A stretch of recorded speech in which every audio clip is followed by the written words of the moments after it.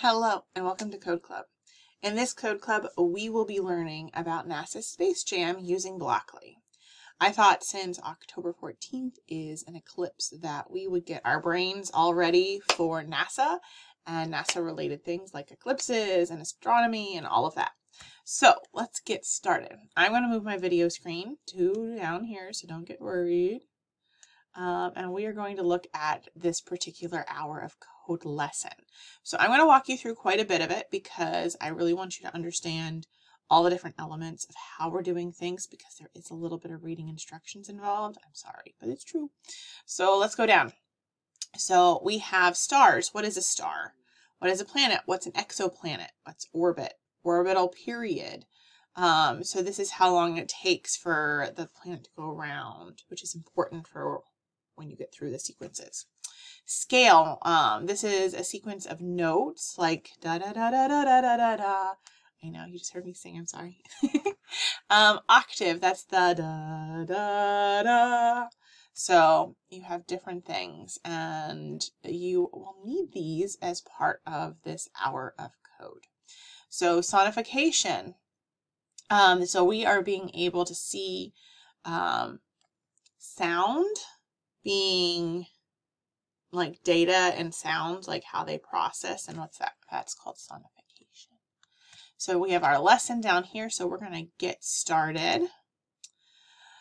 So welcome to our coding board. So over here, we will see eventually whatever it is that we code.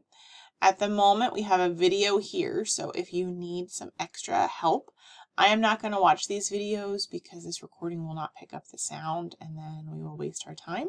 But if you need help, just pause the video and play your draw background video to understand what's happening. But I'm going to show you the instructions for the first couple ones.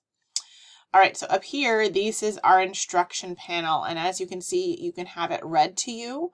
So if you want to listen to it, that is fine. Or you can read it and do the little drag down. So it says we need to move the create background and stick it in the setup block. Check. All right, then we get to choose our favorite background. I am going to do all of these polka dot looking stars, or maybe I'll do this one, the big cascade. And then it says move draw background into the loop box because that's going to let it keep running. And then we can hit the run button. So, ooh, look at that. It's so pretty. And look at that. We completed lesson 1. Go us! So these are building ones, so we're going to keep going forward. All right, continue.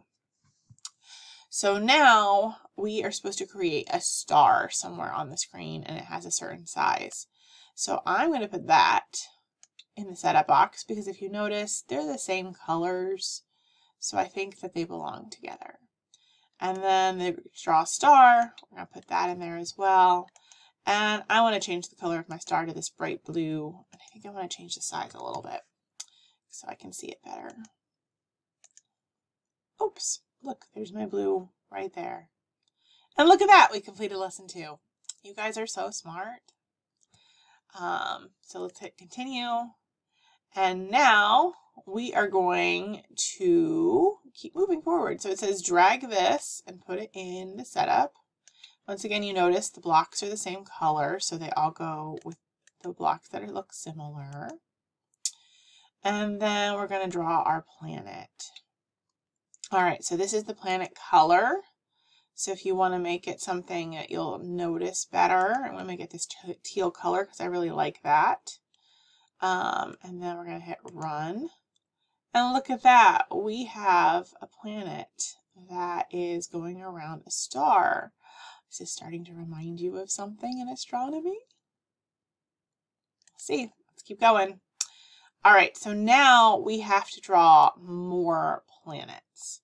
So we're going to need to drag this in here for however many amounts of planets that you want. So I'm going to change the color of each planet so I know which ones are which. And teal, and then let's do yellow. And then right now they're all the same size of 10. And I want to make the first one 0.5, or not 5, 0.5, I just want 5. And then I want the period to, this is like the distance between it and the previous planet or the star. So I want to create different variations so that way they're not all sitting on top of each other. So I'm going to do 0.5 for the first one, 1 for the second, and 1.5 for the other. I'm going to make this one 10, and I'm going to make this one 25.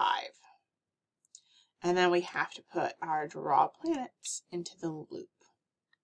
So let's see if we got it right. Oh, look at that. It is going. And we did lesson 4. All right, so now there's already a little planet here for us. So we are going to create and draw a string by placing create string and draw into the right place. So if planet, I don't even know, let's see, where do we put this?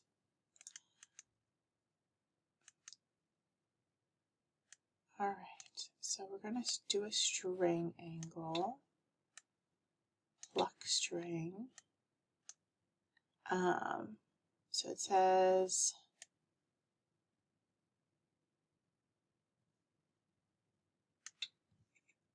string. Let's see, if you place this block within the loop block, it will keep checking to see if the planet has crossed a string. All right, let's see if this does anything. Oh, look, there's a string right there. What do you know? We completed lesson 5. All right, so I want you to keep developing your galaxy. So you're going to continue following all of these, and I think you're going to find that you're going to create a really, really cool musical galaxy. And I hope you enjoy this little lesson from NASA and from Grundy Library, and we'll see you next time. Bye for now.